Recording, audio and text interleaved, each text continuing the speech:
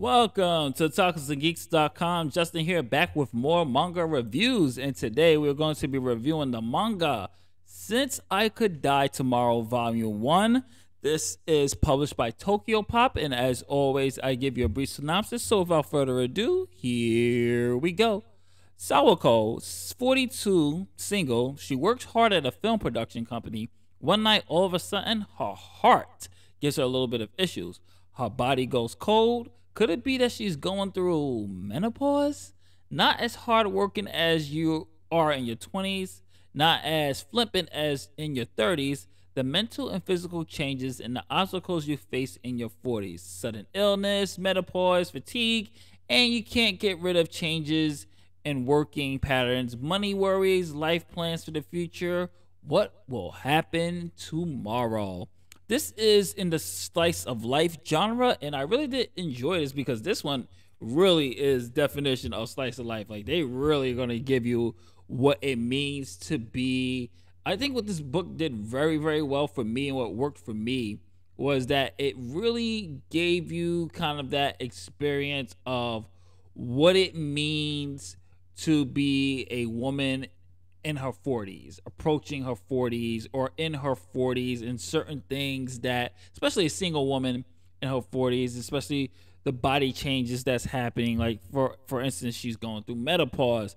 She's still at a job that, she's working, and there's a lot of things that's happening, like illnesses that's starting to come up. It's something that I will say any otaku or someone who reads manga that's in I would say upper pushing 30, pushing 40, like aka me, pushing 40 or in their 40s, your body actually does really start to show signs of, like, all right, we're at 40. Let me have this hit. Let this hit, and we're gonna do this. We're gonna do this and doing this. So it does a really great illustration of what it's like for especially in a woman, from a woman's perspective, of what it's like and things that's happening in her 40s. So it's a really good, I really enjoyed the story. It's not, I will be honest, it's not for everybody.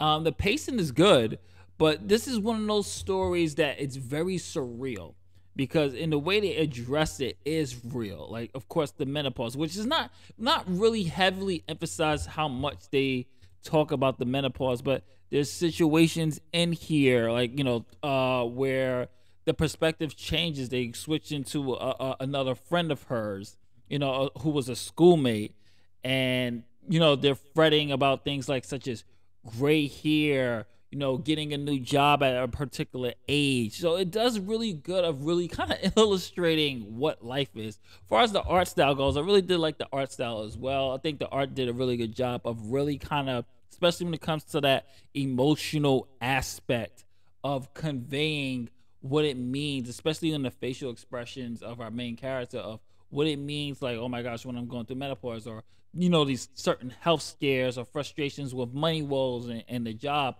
So they did a really good job of kind of, it really is a slice of life that really encapsulates can't talk today, really does a great job of captivating what it's like to be in your 40s, and it's the changes of someone who's entering that real midlife, not saying midlife crisis, not to say, but really entering kind of that midlife age of in your 40s, but you're on the path to your 50s, and how that's gonna work, and how that's actually gonna do.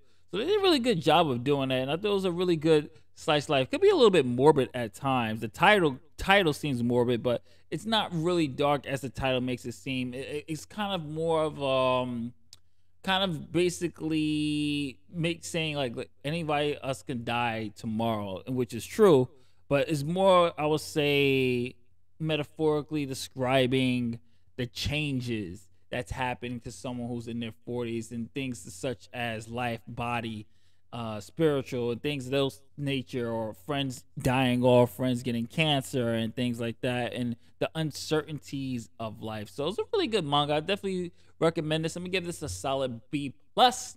So what did you think, for those who are going to read Since I Could Die Tomorrow, or have read Since I Could Die Tomorrow Volume 1? Comment below, let me know what your thoughts are. As always, if you'd like to see more manga reviews and me anime reviews.